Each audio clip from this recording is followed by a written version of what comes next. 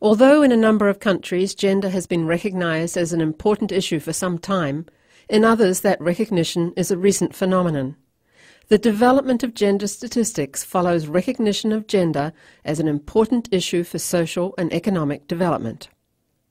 Each individual statistical system must adapt how it develops gender statistics to its particular situation. No two offices and no two political systems are exactly alike, and what works for one may not work for another.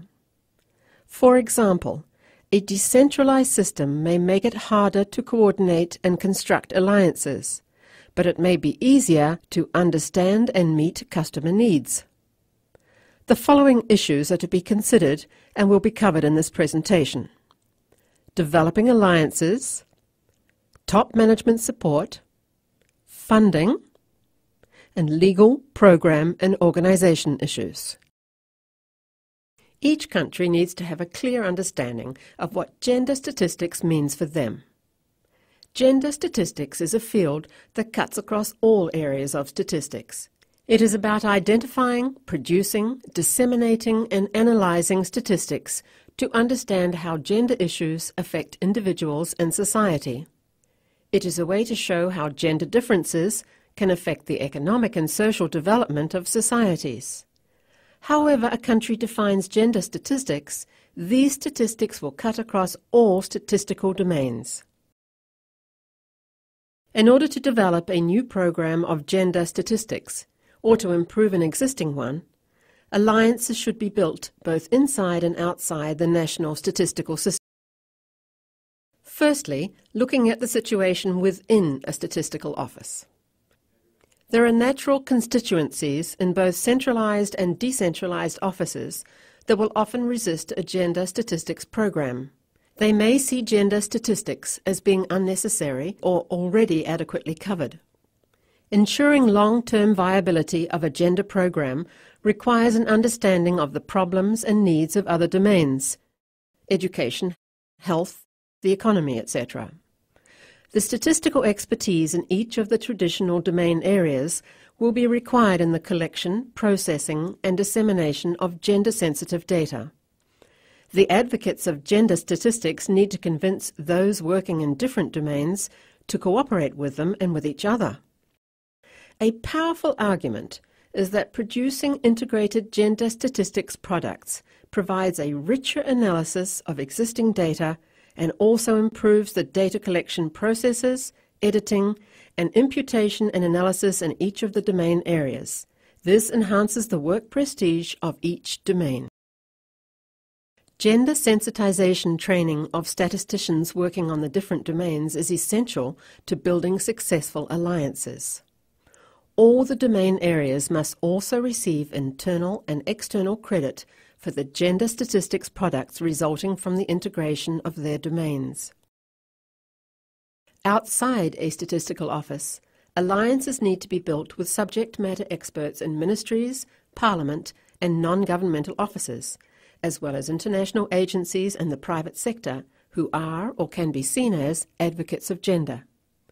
A list of those who do or could share the goals of a gender statistics program should be developed in order to facilitate regular communication and alliance building. It is important that the statisticians listen carefully to the requirements of the external allies. Alliance building must be based on mutual understanding and respect if it is to be more than an understanding of convenience. This means that statisticians and external partners need to listen to each other's needs and develop a common appreciation of the relevant issues. While it is not possible or necessary to meet all these expectations of the external partners, it is important that there are as few misunderstandings as possible as to the commitments of each side. It is important that the promises that are made by statisticians are able to be delivered. Gender mainstreaming will not happen effectively if there is not firm commitment from top management within a national statistical office. This commitment requires a good basic understanding of gender issues, as well as an understanding of the role that gender statistics plays in ensuring policy making that promotes gender equality. There is a need for briefings and other information sessions for top decision makers, alongside the more technical and detailed training which needs to be provided to those who actually produce and use the data. High-level management determines the overall direction of the National Statistical Office and the agencies within it. The decision to introduce a new instrument, such as a time use or gender-based violence survey, requires top management's approval. This level of management does not, however, make all the decisions that are needed to improve gender statistics in the NSS. The decision on changes to a questionnaire or administrative form, for example, does not generally require top management's approval. Most of the discussions and planning will be done by middle-level management and those who work with them. Advocating a gender statistics program competes with existing programs such as national accounts, household surveys and business surveys. It also competes with any potential new programs. One of the surest signs of commitment to building a gender statistics program is the allocation of resources.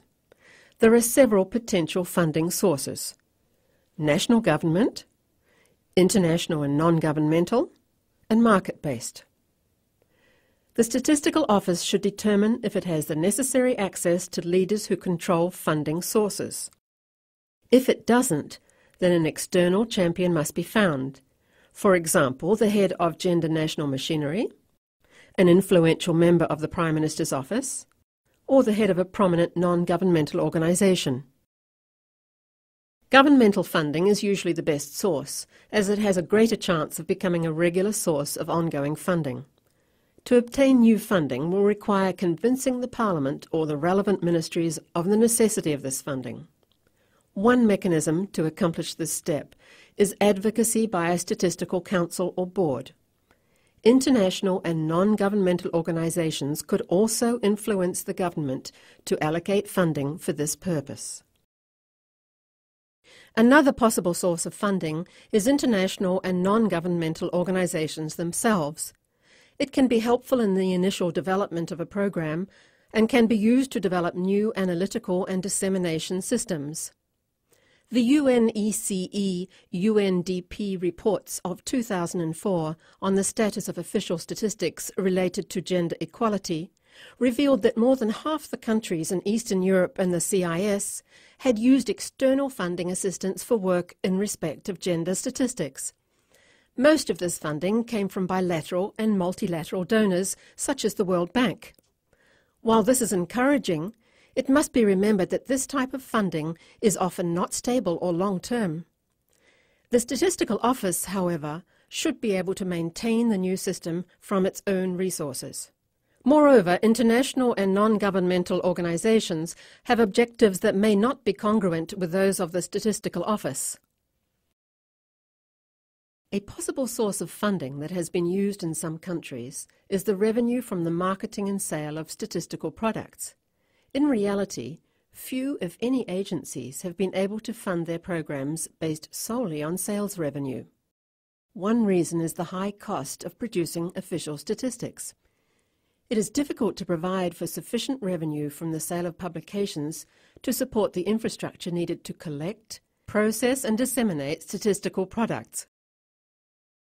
Some countries have shown their commitment to engendering their national statistical system by including the need for this within the legal framework. For example, South Africa refers to the need to produce gender-sensitive data in their statistical law. Sweden and Ukraine promote gender statistics in their gender equality law. Other countries refer to the need for gender statistics in their national statistical plans. The level of detail covered in these provisions differs across countries. Specific laws can also be developed for gender statistics. An example is a draft law, which is to be considered in 2007 by the Italian Parliament. This draft law aims to make gender disparities visible and to ensure equal readability of data relative to both sexes. It contains detailed requirements for gender statistics in different areas. It includes the need for all official statistics to be sex disaggregated. It details some sources which need to produce sex disaggregated data, such as population censuses, business registers, agriculture, industry and services censuses. It also outlines the frequency and the domains where sex disaggregated data are needed, including areas where gender-sensitive data are more relevant, such as violence, unpaid work, and health status and behaviour. The law also specifies the establishment of a consultative committee for gender statistics. The Statistical Act of South Africa, Act 6 of 1999, includes a number of statistical principles, one of which is that official statistics must protect the confidentiality of the identity of and the information provided by respondents and be sensitive to distribution by gender, disability, region and similar socio-economic features. It is important to be clear as to the nature and extent of the Gender Statistics Program. Developing a gender statistics program should include bringing together data from different existing sources to develop a gender portrait of a country, expanding the use of existing sources to include the collection of gender-relevant information, development of new data collections encompassing gender-sensitive areas, improvement of existing methodology and definitions to make them more gender-sensitive, maintaining contact with users of gender statistics to ensure users' needs are met, and development of a marketing plan.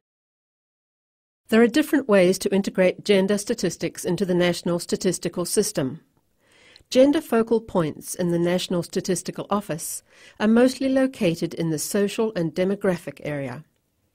However, according to an assessment carried out by ECE and UNDP in 2004 in CIS and SEE countries, less than a third of the gender focal points interact on a regular basis with other statistical departments outside the social and demographic areas. This points to the problem that the Gender Statistics Program could be limited to cover only social and demographic statistics.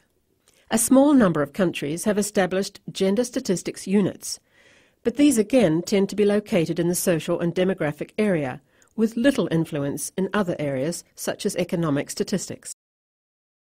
There is no perfect organizational formula for where and how to implement a gender statistics program. Whatever model is chosen, care must be given to ensure that all areas of statistics are covered.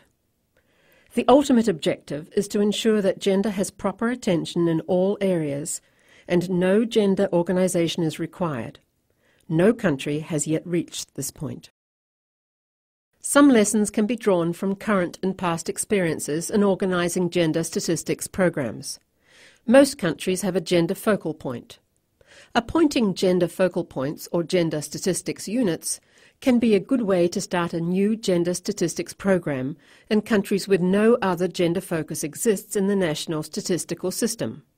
But as the system becomes more gender sensitive, the role of the gender focal point can change from initiator of activities to overseeing work. Gender focal points or staff of gender statistics units should be technical rather than administrative. It is unrealistic to expect a single person or a small unit to have the necessary knowledge and skills about gender issues. Therefore, organizational support and cooperation is required from the whole National Statistical Office. In order for the gender focal point to be effective in all areas of statistics, he or she needs to report to a senior manager of the organization. The terms of reference of the gender focal point or unit needs to be clearly understood and promulgated throughout the whole organization. A viable gender statistics program will integrate data and provide information across domains. Another way of organizing a gender statistics program is to establish a specific gender committee inside the statistical office or the statistical system. The advantage of committees is that all areas of statistics can be covered, and statisticians in all areas of statistics have full ownership of the program. The disadvantage is that there is a danger that no responsibility will be taken. This can be overcome with clear terms of reference endorsed by top management. Regular reporting to top management of success and issues of gender statistics programs is an essential requirement for success. In a decentralized system, there may be different statistical agencies located in different ministries devoted to the different domains. In this case, the development of a gender statistics program could be more complex. If a coordinating body exists for the decentralized system, that office can organize and operate an interministerial group to run a gender statistics program. In any issue, the hardest task is to start. The story of evolvement of gender statistics in Sweden is an example of a success story. In 1980, Sweden established an Equal Opportunity Act and created a Minister for Equal Opportunity Affairs. Out of this, a unit was created in Statistics Sweden to monitor and compile statistics illustrating gender equality in Sweden. Some statistics were easily found, but many issues could not be addressed because of the lack of statistics. Sweden established a fact book on gender statistics. It was launched in 1984. It has been a major success and the starting point for many countries who wanted to set up similar gender equality projects. The Swedish external agency SIDA supported many fact books projects in developing countries. In 1996, the book Engendering Statistics, A Tool for Change was published. It has been sold in over 65 countries.